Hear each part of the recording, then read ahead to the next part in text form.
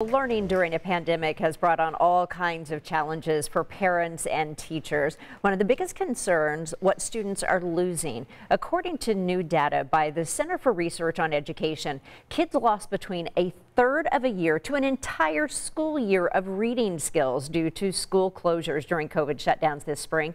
Researchers found that on average, students' literacy loss was between 57 and 183 days. Students in Indiana schools ranked at the top of that list for the most amount of reading skill lost. Sarah Rich has been in education for over 20 years and is the founder of Just Right Reader. Her biggest concern about the loss of reading skills is that it also leads to loss in confidence later on. I mean, I'm concerned that kids are their confidence actually is my biggest concern. If you don't become a reader and you always think you're behind in school, that's a really hard thing to overcome.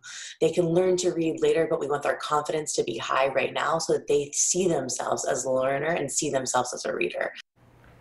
She says even though it is challenging, just make reading a top priority for every age group. Obviously challenging, I know. I have teenagers, so but you know, it does make so much sense. If you lose out on that base, it's hard going forward. And a lot of people are talking about what are the long-term effects of this or that. What are the long-term effects of our kids missing out basically on a year in some sort of school, and that could be, you know, something to look into. And that's the issue. Do you take your child and keep them back a year if they're struggling right now, or pass them?